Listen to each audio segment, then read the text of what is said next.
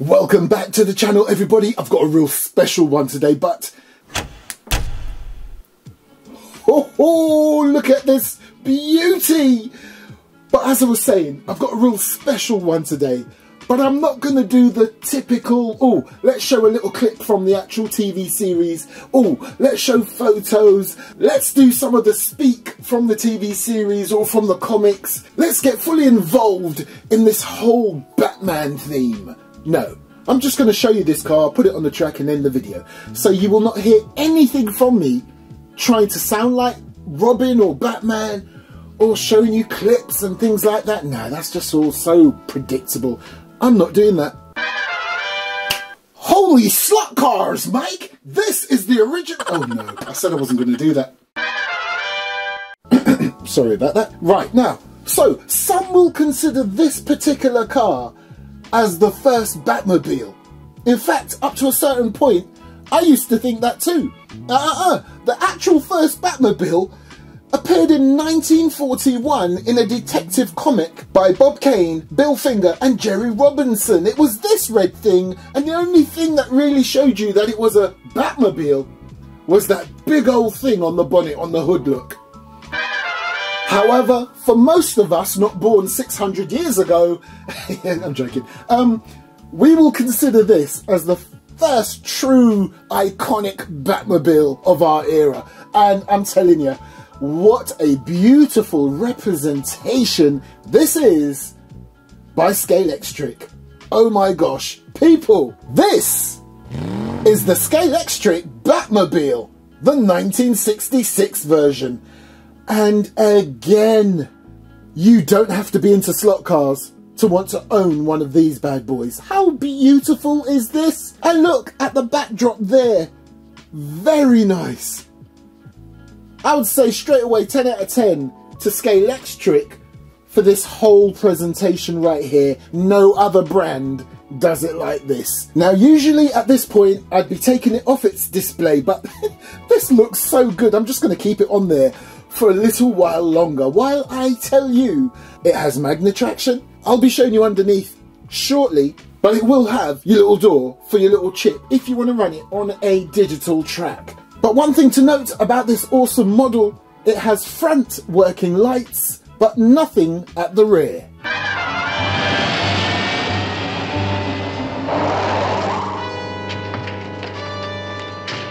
Surrender, Batman. We're taking you in.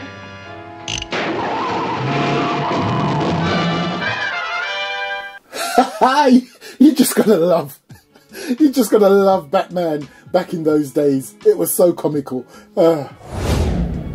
So if you're a Bat fan, okay, and you love everything to do with Batman, the Batmobiles and everything, how can you not love this? They've gone into detail. I might even say they've possibly gone into more details than standalone models that are not slot cars. And I've come to expect that from Scalextric anyway. But let's start on the wheels.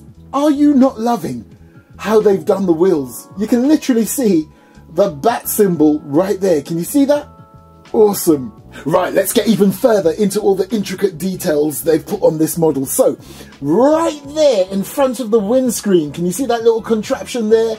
That's your bat beam projector. Although it's a multifunctional little gadget, it also serves as an antenna. It's also a surveillance monitoring system.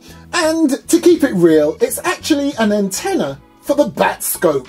Nice. Right, now, let's get to the front. Now, I apologise in advance. I'm going to completely nerd out on this review, okay? Right, so, at the front of the vehicle, it has bat ray projectors that will immobilise other cars. Also, right here, there's a rammer, but it's retracted. And although you can't see it, but please, stick with me, right there is a cable cutter. Come on. And as we move towards the rear of the vehicle, don't worry, we will get to the cockpit in a moment. Loads of goodies in there.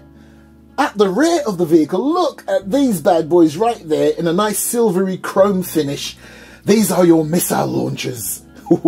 And you know, if this was a fully functioning model, as in if this part here could open up, that would reveal a computer system. Nice, even back then.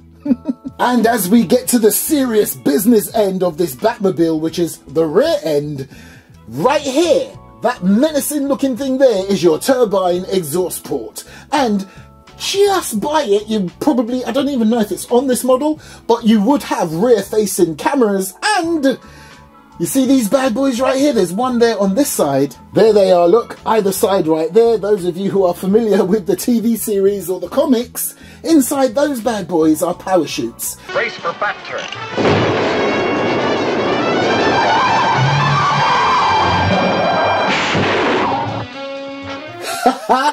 And then right here, that whole section there and that whole section there, that's your bat smoke emitters. Oh, how menacing does these missile launchers look? And oh look, there's a tiny little antenna there. Right here, as you can see, you know what this reminds me of? This elaborate sort of glass system you've got over the top. Obviously, there's an open section here and here, but it kind of reminds me of Fab 1. You know, that whole dome, almost a dome glass system right there. But anyway, naturally, these are bulletproof. And of course, this being a Batmobile, this isn't any old windscreen. It also has a built-in display. Did you know that?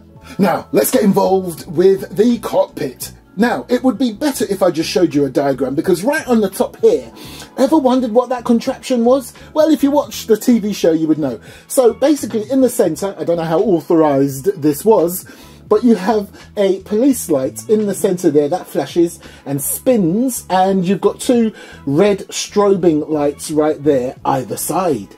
Now, I'll be honest with you, I want to get this thing on the track. If I was to tell you everything, the dashboard, the cockpit, everything within that section there, if I was to detail everything that it has, this video will last at least an hour and nobody's got time for that. So all I'm going to say to you is you can see quite clearly there, you've got a phone inside the car. Now, back in the day, that would have been seen as fantasy. How can you have a phone built into a car? These days, that will be seen as old-fashioned. Isn't it funny how things just evolve and turn around and whatever?